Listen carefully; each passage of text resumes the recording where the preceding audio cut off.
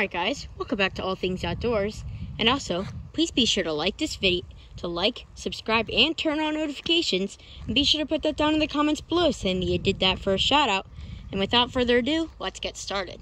So today, we're out here at the, we're out here in the woods.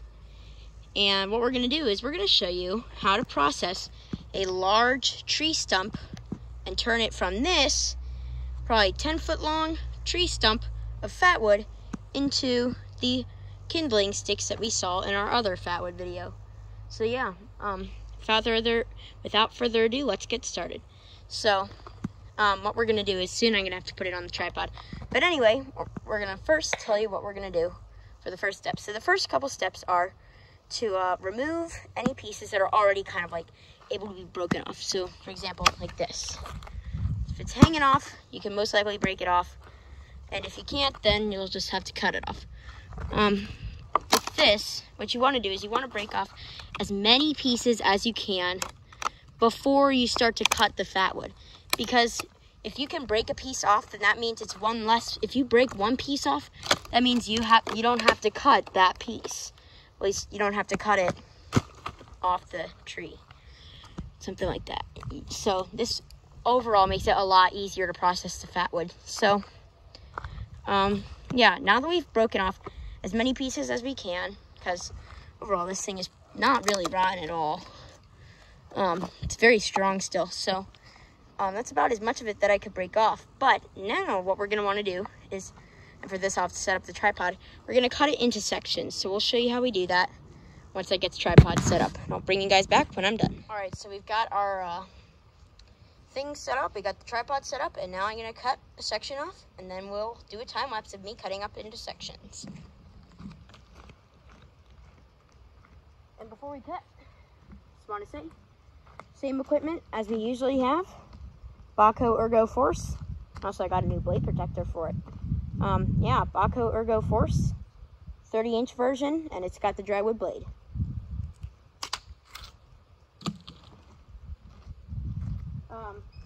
So yeah, first we're going to want to cut it off, kind of where our easiest area is. So we're going to cut it in half. This will make the whole stump itself easier to manage when we move it around to continue cutting.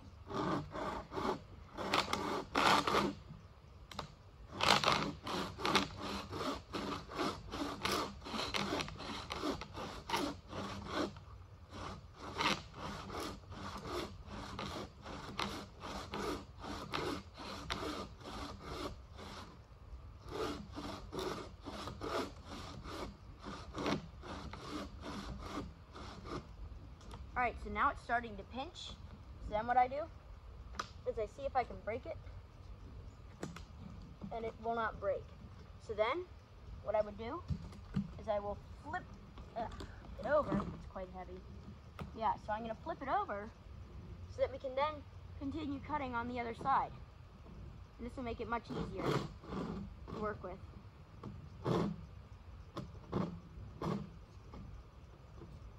Trying to get it lined up with the other cut. Pretty lined up.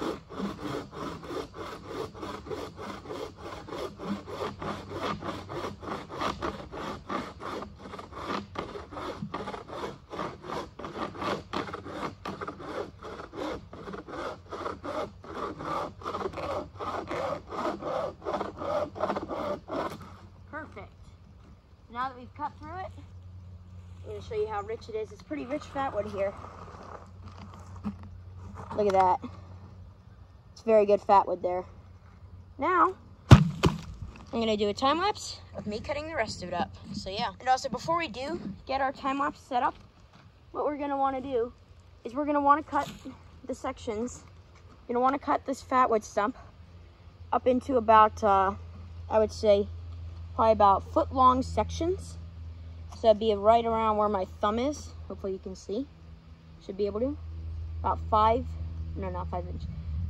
1 foot long sections. That'll make it much easier to split, and that'll be a great length for kindling. So yeah. Now let's get started. I'm gonna start the time lapse.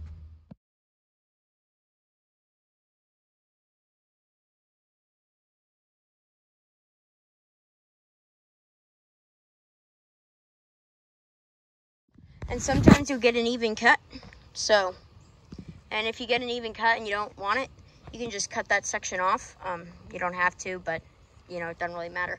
But anyway, what I am gonna do is I'm gonna cut this uneven part off because it makes it harder to split. And then I'm gonna cut one really large section here, one like pretty thick one, so that because it is different when you're processing a bigger piece.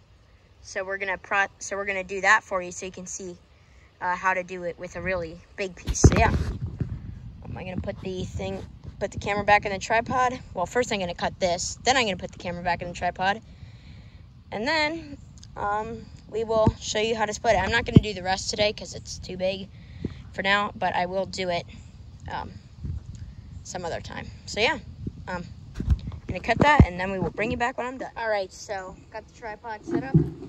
We're gonna process a couple of these pieces of Fatwood for you guys. I'm just gonna get a stick so that I can use it for batani, and then we'll get started. All right, so we got everything ready. Before I get started, I want to show you this. I found this really cool piece of Fatwood. Got a couple of them. Get them real quick.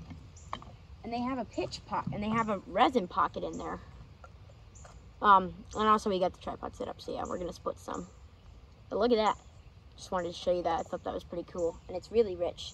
Now, the resin pocket, it's basically just an area of wood that contains more sap than the rest of it. So not like the whole, like even in Fatwood, like it's basically just an area with a lot of resin, and it's not just like in the wood. It's like you can see it, and you can see all the crystals on there. It's like crystallized almost. That's not in the wood. That's just crystal. That's just the sap itself. That's not wood. Now it's a very thin layer. That's why you can see through it. But I thought that was pretty cool, and I would show you. And anyway, I'm going to show you how to process a small section like this one right here. And then we'll show you how to process a big section like this one right here. So yeah, let's get started. Tools that we're going to be using: machete, same one. Yeah, so got our wood and we got our machete, and here's a small section. So basically what I do is I take the machete like this, and then I would split it in half.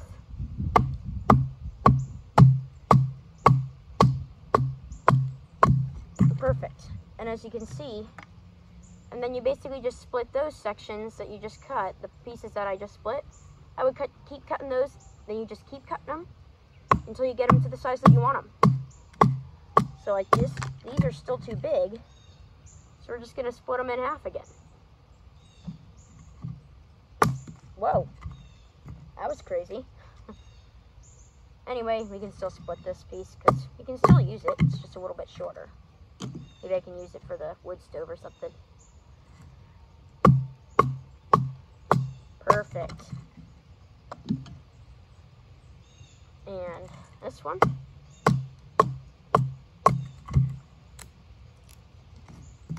And then we'll cut it one more time, and then it'll be good.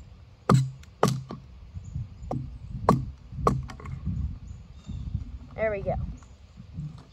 We got this section, which is the last section of that small section. Perfect. So you've got it. It's good to go. Now we're going to show you how to process a bigger section. So sometimes when you're cutting it, it will crack. You can just break off those pieces that crack. Oh, and look at that actually. So the reason why that cracked so easily, because this is another resin pocket. You can probably see it in there, how it's all crystallized. Pretty cool. Anyway, we would just treat this like a small section. Cut it in half, and keep cutting it in half until you get it to the size that you want it. And since this is a very small section, it only needed 2 splits. Now, with the bigger piece, you can do as any other pieces need to be peeled off, like this one here. Just peel it off and split it. Since it's very small, it'll probably only need to be split once or twice. Yeah, only once. Actually, no, it does need twice. That's okay though, it's not that bad. Perfect. And as you can see, now we got 2 very nice sized pieces of Fatwood. And now we will cut it cut our big section, what you're going to want to do is you're going to want to cut it in half first. And it may be quite hard. Luckily, that one split pretty easily, but sometimes they're very hard to split, and you just kind of got to keep cutting. Obviously, it's easier with like an axe or something. I would not recommend doing this with a wedge at all. Do not do it with a wedge. It's very hard. I've tried before. It's not easy at all.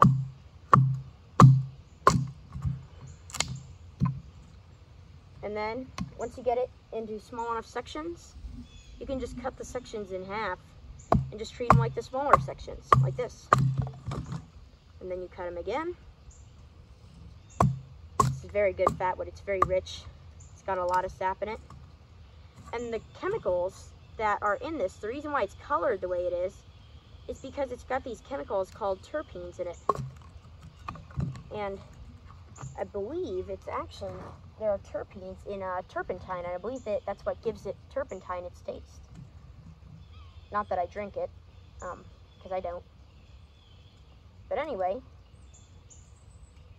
as you can see, pretty good pieces so far. And you always want to be very careful with the machete. I've seen a lot of videos of people using machetes and other tools like axes and like this that in very dangerous ways. So don't do that. That's how you lose a finger, or even worse, whole legs, and limbs, and arms and stuff. It's not good. You gotta be very careful. And this is very rich. So you can see this piece has a little mini pitch pocket in it. You can just see how dark in color it is. It's basically like a golden color, kind of an orange golden color. That means it is very, very good fatwood. You don't get fatwood that's golden all the time. But obviously the red fatwood is the best. It does not get much better than red fatwood. Sometimes I've found one piece of fatwood that was so dark it was like almost like purple. It's like a burgundy color.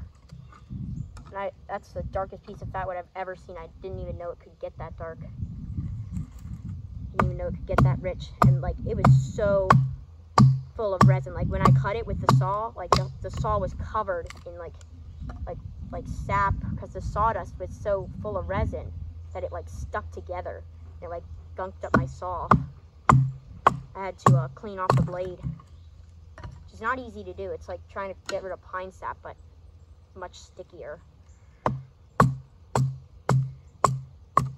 But then I found out that if I just cut through a different type of wood, like oak or something else like that, some very hard wood, hickory, beech, it just cuts, as you cut through the wood, the hardwood, it just kind of like rubs the sap off as you go. By the time you cut through a good sized log, it's already done. It's nice and clean. And here, as you can see, we're just using the same method as we've been doing with the smaller sections. And we've gotten it. It's very easy to learn how to do this. And it doesn't take a whole lot of time. Like, I split a whole lot of it, and it only took me like 12 minutes actually to cut the whole pile, and I'll show you it in a minute. Try and finish with this last piece. Actually, there's one more that needs to be split. That's this piece here. It's got a very tight grain. That's cool. Perfect. So, oh, stick fell down the hill. That's okay. Anyway, as you can see, look at this. Split all this in 7 minutes, and all this in 12 minutes. So 12 plus 7 is 15 minutes.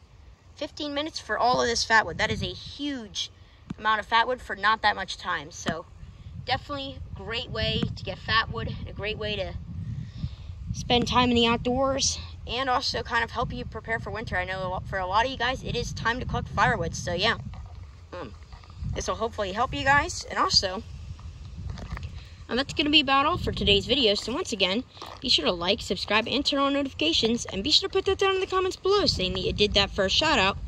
And we will see you guys on the next adventure. Just look how nice it is today. It's quite cloudy and quite breezy, but it is, other than that, a really nice day. It's wonderful. Look at that. yeah, we will see you guys on the next adventure.